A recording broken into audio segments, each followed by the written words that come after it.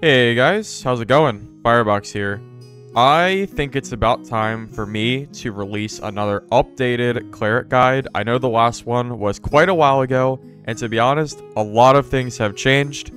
There's a lot that I want to talk about. I'm going to start with the perks, skills, and then go into our equipment and what I think for solo gameplay is the best setup that you can use. Alright, let's go ahead and start with the perks. First, you're going to want Advanced Healer.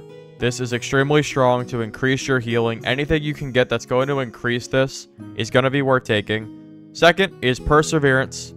This is very strong not only for PvP, but also for PvE. 3 damage of all types from every damage source is extremely strong. Always take this perk. Protection from Evil is very, very strong. Most notably, it's really good against Warlock players because their curses are going to last a lot less time on you. And being that Warlock can be a little bit of a tough matchup if they're trying to kite away from you, having their spells deal less damage to you because of the duration is always something that's good. Finally, you're going to want to take Brewmaster. The reason being, if you do not take this perk, Ale actually acts as a debuff, meaning that protection from evil will make Ale not work as good. So, if you want to use Ale, you have to use Brewmaster if you want it to not last about 5 seconds.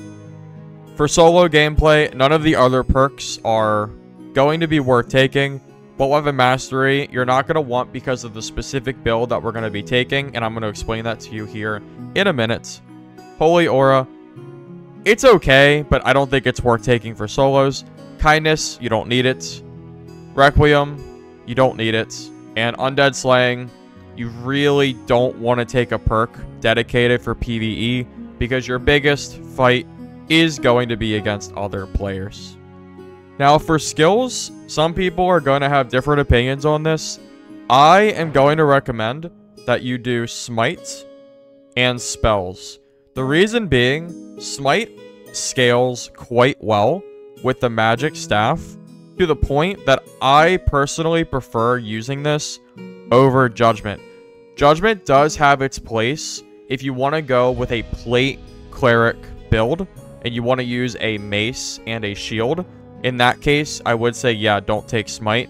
But if you want to do the build that I think is best for solo play, I would not recommend that you take Judgment. I would recommend that you take Smite.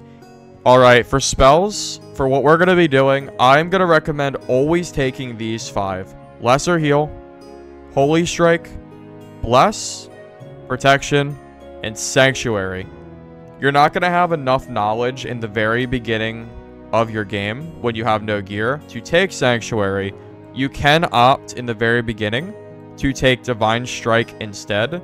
The only thing is, I don't think this is that great, and it's really a small benefit.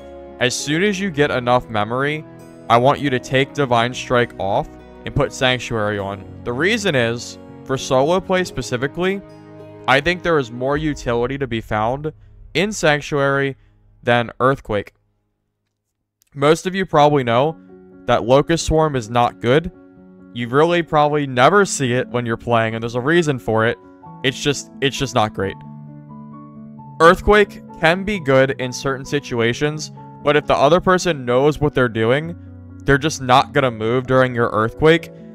And if that happens, you might end up also getting pelted by arrows because most classes in this game has some kind of range, and you don't really want to be sitting still. We're in a ranged meta right now, in my opinion, and with that in mind, taking a spell that's going to require you to sit completely still to deal damage to another player probably isn't worth taking. However, Sanctuary is kind of nice for extra healing. It has multiple benefits. One, you can heal in Storm, and if you have campfires, you're basically going to have unlimited healing for the entirety of the game. You can use it against Rangers and any other class that hits you from range that is somewhat far away to use as a heal to save your lesser heals for the main fight, because lesser heals are a lot easier to use while you're fighting, but Sanctuary can be used to heal a little bit more while you're in a little bit of a safer spot. You also have the extra benefit of dealing damage to undead, but to be completely honest, I don't really ever use it for this intention. I always save it for heals on myself, because you never know when you're going to need extra healing. As far as the other spells go, they're all required. You need Lesser Heal because it's probably the best spell you have as Cleric. Being able to insta-heal yourself is amazing. Holy Strike is very strong. It deals a lot of damage, and if you build towards magic damage, you can just straight up kill players with nothing but Holy Strike. Bless is a really strong buff. Do not underestimate 3 strength, agility, and will. This is going to make all of your other spells that much stronger and your combat that much stronger. Highly recommend using this spell. And protection is really, really good as well. You can use it to counteract rangers, because if they hit you and you cast protection again, they're going to just re-hit your shield, which is going to save you heals. It's also something you're going to want to always use before a fight starts. And if you didn't know, using protection will block headshot damage, just like a blue protection potion will, meaning that it's more than just 20 HP, because if they hit you in the head, you're not going to take that additional damage. Not to mention the scaling you have for your spells. Now I want to go over what I consider to be best in slot for the gear. This is going to include attributes and the specific type of gear that I think you should be trying to grab. First things first is going to be the magic staff. The reason being, it directly scales with smite, and it's going to make the damage that you're dealing significantly higher than if you were doing a mace and shield.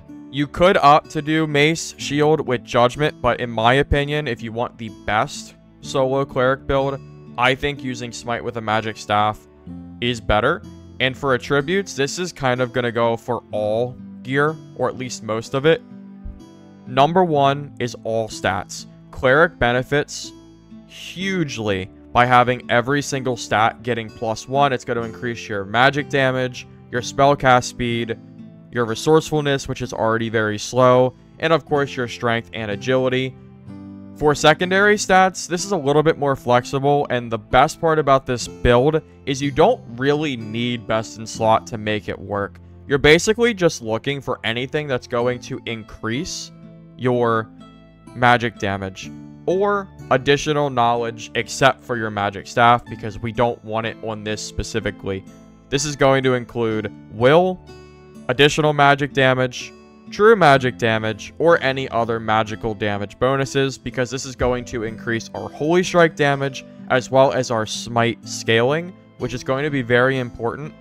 For your spellbook, I am going to recommend that you look specifically for knowledge to cast faster, because it is going to allow you to cast your heals quicker, your buffs faster, and whenever you're in a fight, that extra second or so that it takes to cast a spell can make a difference. So if you can find a spellbook with plus knowledge on it or plus all stats, it is going to be beneficial for you.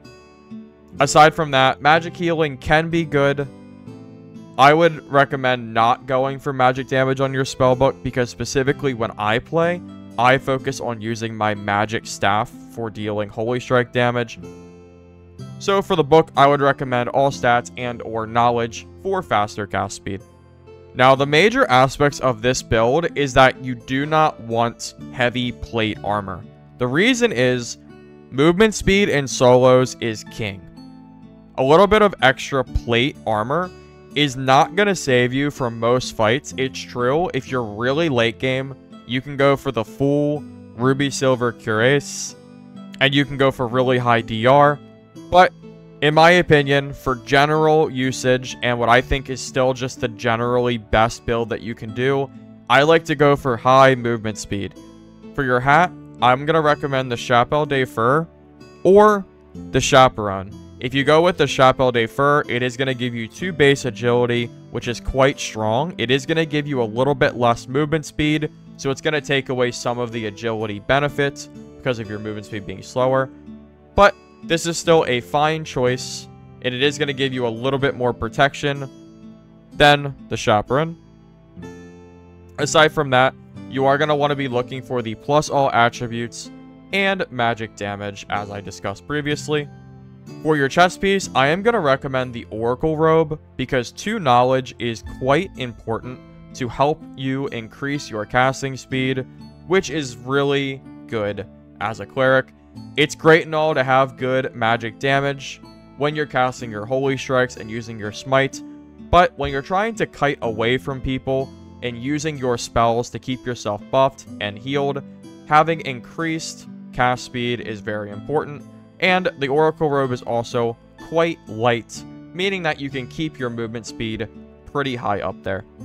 For your legs, I'm going to recommend the loose trousers. These are really good because we don't really care about armor rating in this build, meaning that these are going to give us the best stats we can possibly get for the lowest penalty of move speed. For your boots, I am going to recommend Lightfoot boots. These are going to give you the highest movement speed buff possible. For the gloves, I'm going to recommend riveted gloves because these are going to give you +2 base strength if they're green. And an additional 2 strength for free is going to be more value, in my opinion, than the other gloves. For our pendant and rings, I think this is a little bit flexible. I'm going to recommend that you go for agility or strength. And then, of course, you're going to want to go for the plus all attributes and or additional magic damage on top. I think strength and agility, even though this is wanting to be a decent will build because you want that magic damage, I still think strength and agility are by far the best stats in the entire game. Strength giving you more HP and just flat damage, and agility giving you that movement speed. So finding these trinkets with the base agility and strength stats are going to be just generally strong. Same with the cloak. Just go for a strength or agility cloak and just look for generally decent stats. I also want to go over the gameplay a little bit here. While you're playing, I would highly recommend that you always carry at least 2 campfires. These are going to be needed if you want to regenerate your spells at a reasonable rate. Don't be greedy. If you get into a fight and you use a few holy strikes, use a campfire, get them back, because if you get into another fight, you do want to have full spells if possible. I'm also going to recommend that you always bring green ale. There are cheaper ales available, but the difference between 7 strength and 11 strength is really a big deal. And you don't want to lose your entire kit because you were greedy and bought white ale or gray ale for a little bit less gold and then died because of a few hit points. It's also really useful to have a few clarity pots if you can afford it. These seem to be really expensive right now, so don't worry. If you can't afford them, you really don't need them. You just have to be a little bit more careful about where you're spamming your spells. If you find that you use a lot of spells in a fight, sometimes it's best to just leave the area, put a campfire down, and get your spells back instead of continuing to push for more PvP. Clarity pots are just a way to get your spells back at a slightly quicker rate, especially when you're in the middle of a fight and you need more spells right then and there. Now that we've gone over what I think are the best attributes, gear, spells, perks, and skills for Cleric, I want to go over a little bit about the different matchups. Cleric is by far my most played class. I'm going to go over what I think are the good matchups, the bad matchups, and what to watch out for. Fighter are your loot pinatas. In general, if you find a plated fighter, you are going to have an advantage over top of them. Hit them with your holy strikes, hit them with your magic staff smite build, and they're going to crumble very quickly, especially if they're rocking minus magic resistance. Just be careful of their crossbows. If they do hit you, make sure you back away, use your protection again, heal up yourself, and try to get into the fight as quick as you can after they're hit with holy strike, and you can try to hit them with your staff. Barbarians are doable, but can be very scary when they're completely juiced. If there were any matchups I was going to say can be really, really hard for the class because every class has their counter, Barbarian is probably one of them. If Cleric is scissors, Barbarian is going to be the rock. This doesn't mean that you can't beat them. If you can try to kite away from them because you are going to have high speed, you can use your holy strikes to try to soften them up before you get into a fight. But beware. If they're really juiced, they might just kill you in 1 to 2 shots because of the current state of the game. So my best advice I can give you is when fighting a barbarian, just try to use as many holy strikes as possible before engaging, unless you absolutely have to, and go for the headshots with your staff. Rogues are kind of a mixed matchup because they are pretty weak against magic, but because of their high mobility, they do get to choose when and where they fight you, so a good rogue will wait for your buffs to be gone before they engage. However, if a rogue tries to just fight you with your smite up, you might just kill them in 1 to 2 hits. It's all going to depend on how weak they are to magic, and whether they're smart enough to wait for your spells to be gone. This matchup's a little bit polarizing. The best I can say is just try to listen out for them, because if they do get the jump on you, it can be hard to win that fight. Rangers are a very problematic matchup because we don't really have the same range capabilities that other classes have, such as crossbow fighter. The best way that I can describe how you want to play against a ranger, when they're shooting at you, run towards them while looking down at the ground, trying to make it hard for them to hit your head, while also trying to use your protection spell as much as possible. So if they hit you, you can use your protection spell again, and you're going to instantly get way more HP than you would be getting if you were healing yourself normally.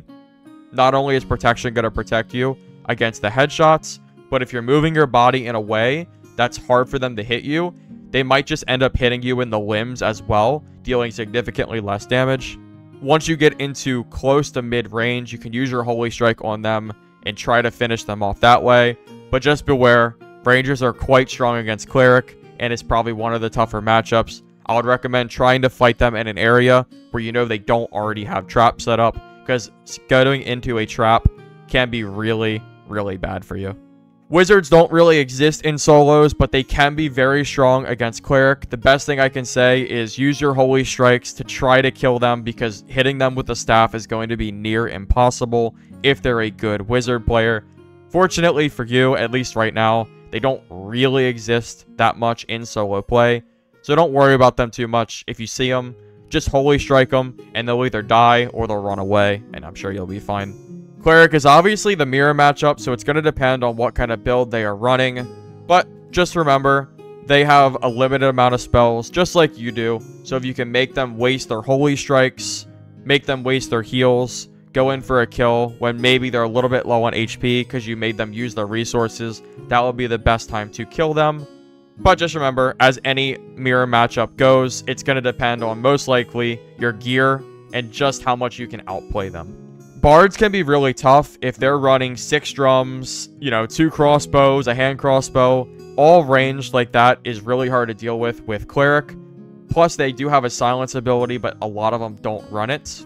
Your best chance of winning this fight is, quite honestly, for them to get overconfident, see you in what looks like to be near starter gear, and chase you, rush into you, and hopefully you can kill them with the Smite Staff. Because if they do nothing but kite away from you with drums and the crossbow, you better hit your Holy Strikes, because if you don't, they're going to kite you pretty much for the entirety of the dungeon. Warlock is a little bit of a mixed matchup as well, but I think Warlock is worse than Cleric, specifically against Cleric, of course. I think Warlock, because a lot of them are using the phase shift ability, Holy Strike will deal insane damage to Warlock if you can hit it correctly. And if they are using BOC, just beware, that ability is getting nerfed soon, but once they use it, try to just kite away from them, because it will deal a lot of damage. But if you get into a spot where you have to fight them, your Smite Staff can keep up in DPS. It is going to deal less damage, but you might be able to kill them before they can kill you, but that's going to depend on how good your gear is. Just remember, Holy Strike is your best friend as far as dealing with classes like this. If you can hit them before the fight starts, you're going to have an advantage. And that's going to be my Cleric guide. I hope you learned something today. I really tried to give all my information I could as quickly as I could. I hope you stuck with me until now. If you liked the video, give it a like, sub to the channel for a future comment, and comment below any opinions you might have. I want to thank Kid Brutal, Old Duck, and Gamatron for supporting this video alongside my other members. Thanks all. Have a good day.